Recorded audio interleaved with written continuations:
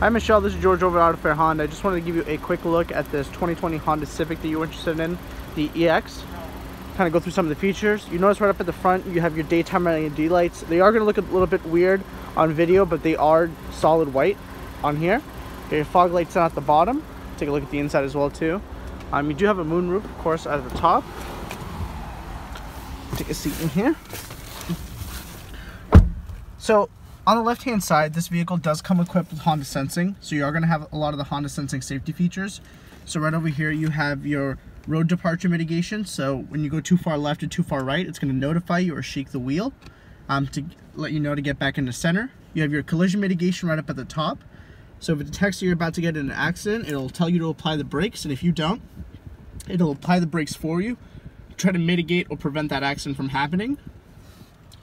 Over here you kind of have your center main console, so you can kind of go through some of the buttons over here. You have a few controls like for your turbo, your maintenance, your fuel efficiency, music, and all those things. On the right hand side you do have your cruise control and the other two parts, the Honda Sensing. So the ones here on the left, 1 and 2, and then this is 3 and 4. So once you set your speed, let's say to 50 miles an hour, you can hit this button right down here at the bottom. When you hit this will activate the lane keeping assist, so that'll keep you centered in your lane. You'll see that's activated up here, and you get those two lanes on the left and the right. When those light up solid, it means it picked up the lane. And then over here you have your adaptive cruise control, so you actually set a pace distance between you and the car in front of you and kind of change the distance just like that. So that's really convenient for long road trips, especially on the highway, of course. On the right hand side over here you are going to have your media and entertainment center. So this does support Apple CarPlay and Android Auto. So when you plug in your smartphone device down here over here at the bottom, there's an extension for it up here at the top. But when you plug your smartphone device in here, you'll be able to use things like Pandora, Spotify, Apple CarPlay, Google Maps, everything like that will be displayed on here at the top. So you can have easy access to all those features, as well as if you do have an assistant, you'll be able to activate the assistant just from here alone. So it's a very convenient feature. You'll be able to pick up calls, respond to text messages. You have your climate controls down over here and your heated seats for the driver and for the passenger.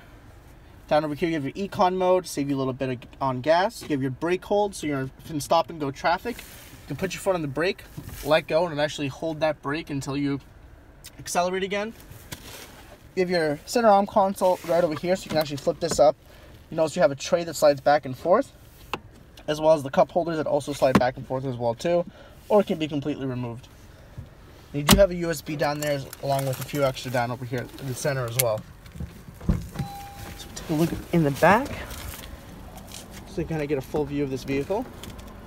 Just gonna unlock that. Back here, you'll notice you have plenty of space for 3, and there is a center armrest that kind of folds down right over here. You get an additional 2 more cup holders. Let's see, we'll take a look at the trunk. So you notice you got a bunch of space in the trunk as well too, and the nice thing is those 2 front seats can actually fold down, so you can actually put a lot of things into the cabin. So those just fold down nice and easy. You can actually pull these levers right here, and that'll actually put those seats down once you push on them, so you're able to get anything larger in there. It also does have a backup camera. It's a multi-angle backup camera, so that is also very convenient on this EX. But anyways, Michelle, that was just a really quick look at this 2020 Honda Civic EX. If you do have any questions, please just feel free to reach out. My name is George. You can reach me at 603-943-9290. Thanks.